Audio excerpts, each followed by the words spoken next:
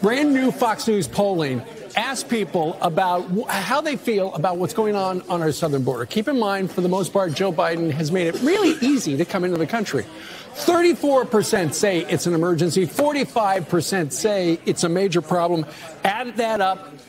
8 in 10 Americans say it's a mess. That number is up 8% from August. And in the same poll, 67% of Americans say they would support deporting those who are in this country illegally. 58% say let's use the military.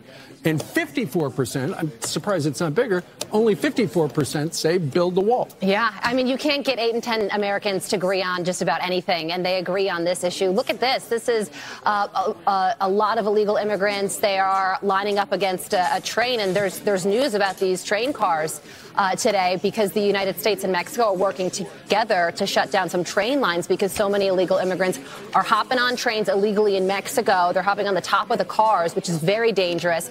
They're coming into the United States that way because it sure beats walking. So this is obviously a major issue. The president ran on opening the border. He sure did. And now we are feeling the effects. But how about how many Democrats are not on board with the president's policies? How about the governor of Arizona, the Democrat, coming out and saying the federal government has failed. Now you got to use National Guards. How about the senator from Pennsylvania saying nobody can handle a population the size of Pittsburgh coming in every single month? It does not make any sense. How about an aspiring congressman who wants to be the next senator from Arizona, Democrat, saying the same thing?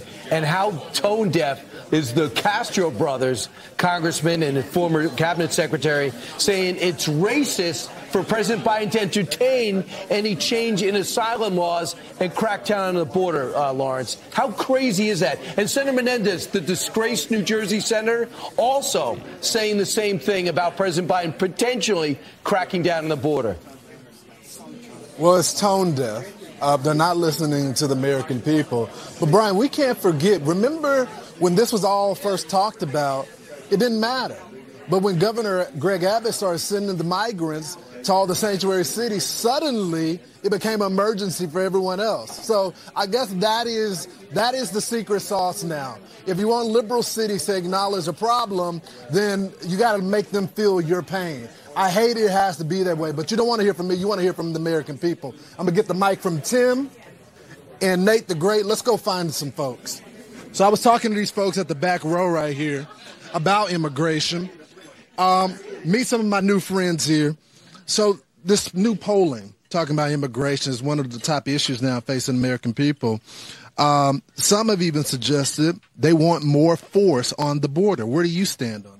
Absolutely. It's a major invasion of what's going on at our southern border, and I totally support having more forces down there and more troops there to protect us. Yes, ma'am. Who do you think is the best candidate to solve the problem at the border? Trump. Absolutely. He solved it when he was in office. And then Biden comes into office, and he just takes away everything that Trump had. And now look at what we have. We have an invasion at our border. I don't know how our country can sustain all the people that are there. We're going to be we're going to be bankrupt. Where are we putting these people? It's crazy. It's just crazy. They are going to be knocking on my door. I'm sure of it. Thank you, ma'am.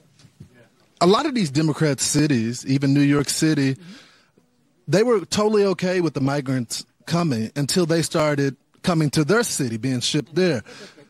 They're absolute hypocrites. And these people are causing us tons of money. Our taxes will be going up to support them, as this young woman said. And as I also suspected, I think our voting system is going to be compromised because I can't tell you how many people that can't speak English are voting. No one's policing that.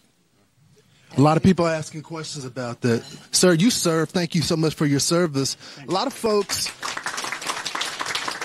we're investing a lot of money with the illegal migrants that are coming across. But what about the military? Well, this is the time of year the military's basically forgotten. We have our people overseas. They are protecting us overseas, and Joe is turning around and using them as fodder. He is not protecting our military. And this is the time of the year that they're away from their families. They would love to be with their families. Instead, they're protecting us overseas, and this man is a piece of... Well, thank you for pausing there so we didn't have to beep you. One last person. Ma'am, we were talking. You say, look, I know a lot of people in here support the former President Trump, but you wish he would be a little nicer. Tell me what you meant by that. Yes, I'm going to be very controversial in this crowd. I like Donald Trump. I think he was a great president. I love his policies. I wish he would try a little bit harder to get along with people. He can be nasty sometimes. I'm very outspoken myself, and I love the fact that he's outspoken. I think I wish he would be a little bit more amenable to getting along with people. That's it. What about you, sir? Yeah, stand on this issue. I kind of agree. I think he has good policies. Obviously, he had a good past administration, and we're definitely in need of bringing change back to the country. So I feel the same way. You were telling me also that there's a lot of Americans that are saying, with this mess, whoever is the nominee, that's who you're going to vote for. That's correct. I mentioned to you that for me, my candidate was Tim Scott. I'm hoping that Tim Scott is a VP candidate, but I think based on the policies of the current administration, we definitely need a change. The Republican candidate definitely has my vote. Thank you so much.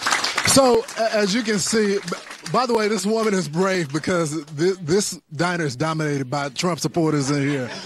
But the former president is watching this show as he does every morning, and she's asking if he can just be a little nicer. She likes the policies, but just be a little nicer, Mr. Trump.